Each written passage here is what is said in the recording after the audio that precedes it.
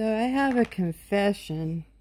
I did something really stupid yesterday. I had a small Starbucks and I couldn't sleep last night.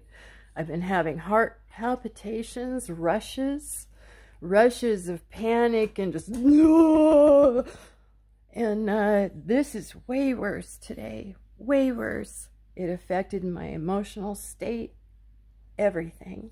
So I won't be drinking coffee probably ever again. It's the first time I've tried it with caffeine. I got it accidentally once before, and I had forgotten. Isn't that crazy? The hell we get into and we can forget and still do something stupid.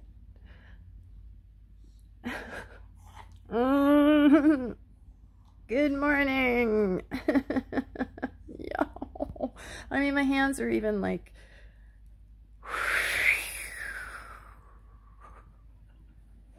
I'm a Starbucks poster child.